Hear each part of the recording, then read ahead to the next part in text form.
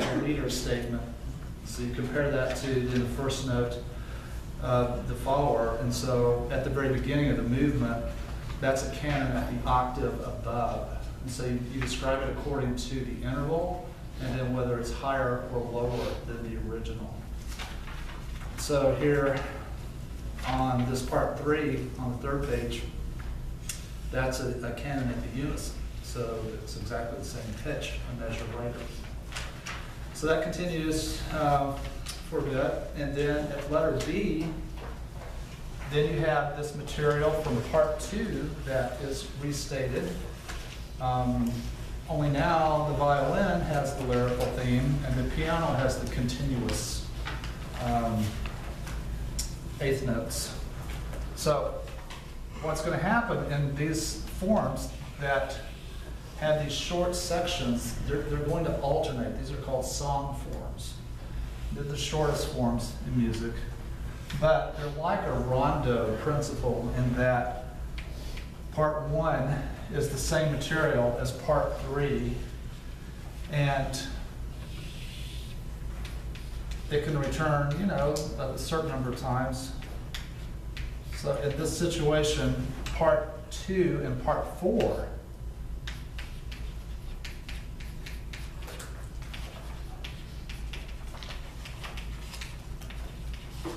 are similar. So this returns that material, only now the violin has the lyrical theme.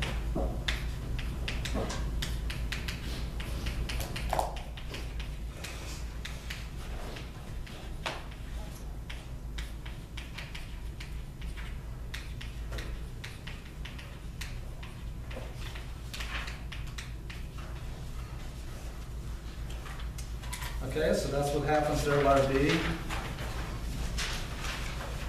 And then the final section of this opening A idea occurs in the second system of page 33.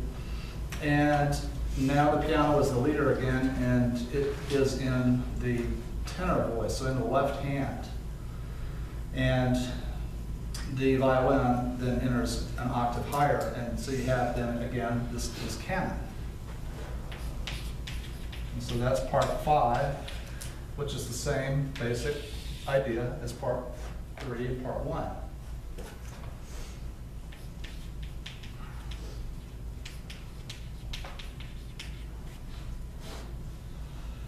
And this section isn't quite as long. At the bottom, the fourth system of that page, then the time interval is compressed, so they're only 2 beats apart.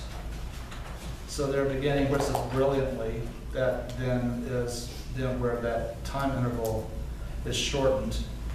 And this then leads to a real strong cadence on dominant key that occurs at the top of the next page. At the top of the next page, on page 34, then, when that cadence is, then you have a cyclic return of the opening movement theme. So where it says subito piano, suddenly piano, the top of page 34, that's that opening first movement A theme that's presented in the violin. All right, that then leads to a transitional passage. And a cadence that occurs in A flat minor on page 35 on the third system.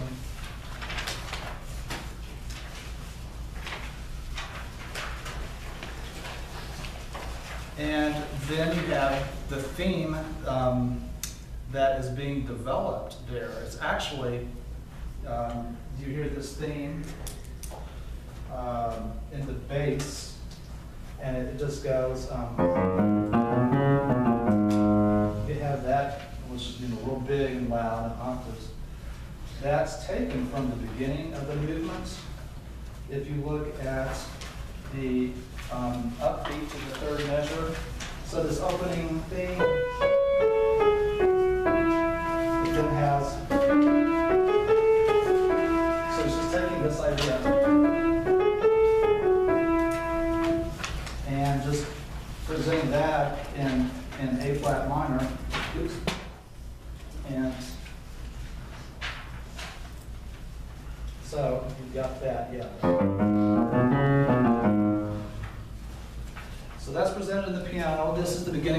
section.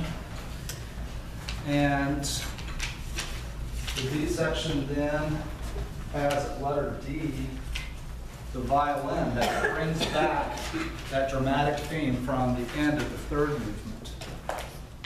So the B section has a part 1, which has, the piano has the left hand.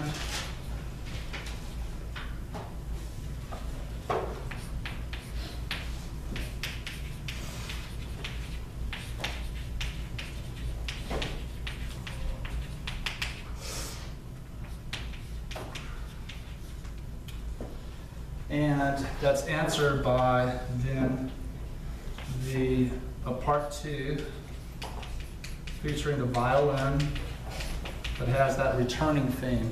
I'm not going to ask you to describe all this in total detail. The main thing you need to know is that it has this idea of continuous thematic development, and that it shares themes from earlier movements. Everything's kind of related throughout the sonata. But violin has third movement theme return.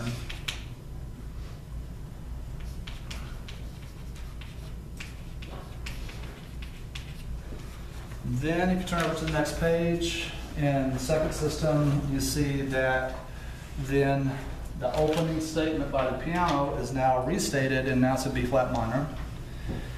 And then at letter E, then this part 2 again is restated as a part 4. So we got part 3, B flat minor. That's the same as part 1. Part 4 then is same basic idea as part 2. That's that returning third movement theme. And then turn over to the next page at letter F. Then the violin has this part 2 idea that comes back as a closing passage. So that A theme. And so you'll hear that at letter F in the violin. And that finishes up the B section. And then the last 2 pages are an abbreviated return of the opening again. So overall, it's an ABA form. But within each section, it has all these little various parts that alternate and relate. Okay, it's a real dramatic, exciting final movement. Let's see here. I think we are going to wait though, because we'll run over into the next class time. So we'll stop there for now and listen to this on Thursday. The next test is 2 weeks from today. So pass those scores across.